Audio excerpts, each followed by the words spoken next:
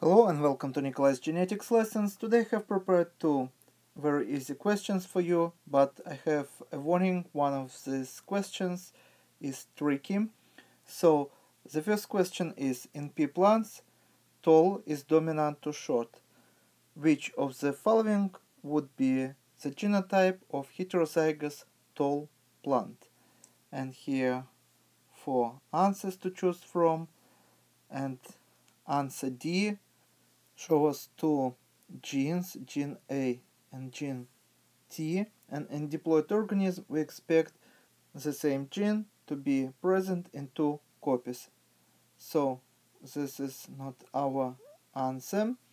And answer C, we see two alleles of the same gene, but both these alleles are recessive. So this is going to be phenotypically small plant. So we can cross out this answer. And now we're left with answer A and B, and we can cross answer A because this is going to be tall plant, but it's going to be homozygous for this gene. So both alleles would be dominant. And our question is about heterozygous tall plant, and our answer would be answer B. This plant phenotypically going to be tall and genotypically going to be heterozygous, so dominant and recessive allele would be present here. And now a tricky question. Sickle cell anemia is a recessive trait. A woman with sickle cell anemia disease has a child with homozygous normal man with no family history of sickle cell disease. What is the probability that this couple will have a homozygous normal child? Why I call this question tricky?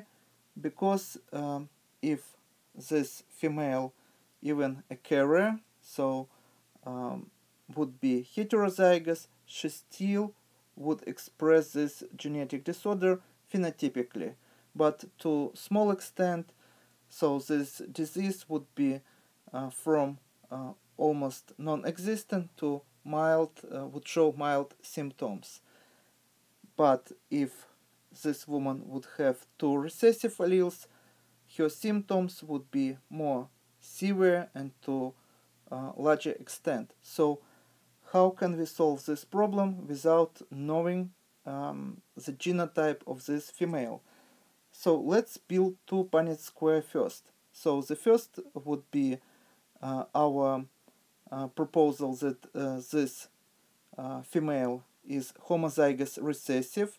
So let's put small s on the side, and capital S and capital S for her husband on the top. Now we build a Punnett square, and now we can predict outcome of such a cross.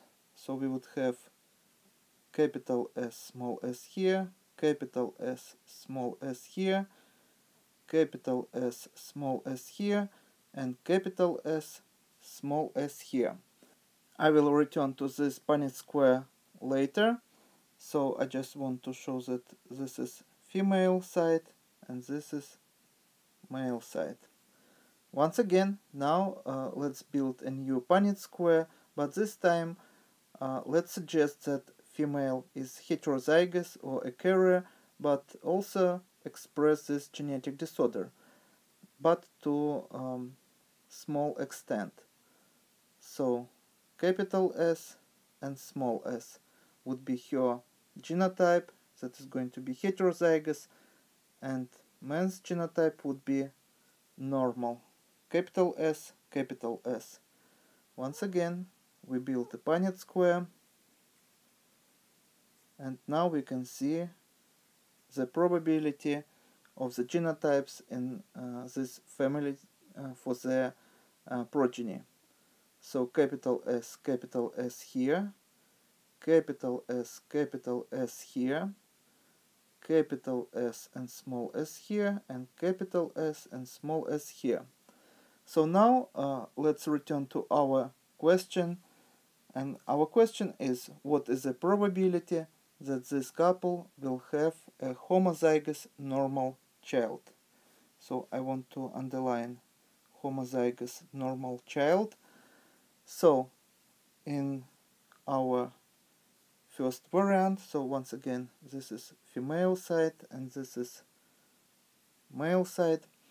So in this first example, where female were homozygous recessive, we see that 100% of the progeny would be homozygous normal. And do we have such an answer here? Yes, we have. Now let's take a look here. And as you see, homozygous normal would be 50% of the progeny of this couple.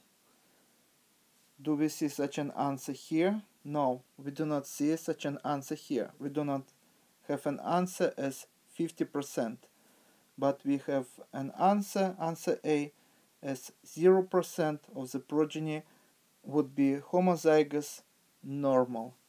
So between two Punnett squares, we have to choose that one that has an answer among these four answers. And this is answer A, that this couple would have 0 chances to have homozygous normal child because mother is homozygous recessive and father is homozygous dominant. I hope you have been able to solve this problem. If not now, you know how to solve this problem. And this is all for today. Thank you for your attention. Please subscribe for my new videos that I post almost every day. Thumbs up if you like this video. Please write your comments, questions if you have any. And see you in the next video. Goodbye.